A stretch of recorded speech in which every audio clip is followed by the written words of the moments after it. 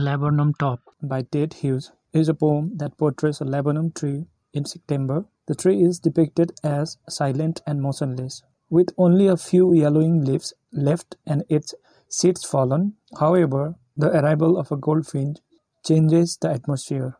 With a sudden chirping sound, the goldfinch brings the tree to life. It moves swiftly and alertly through the branches, creating a symphony of chattering, wing tremors, and thrillings. The entire tree vibrates with energy and excitement.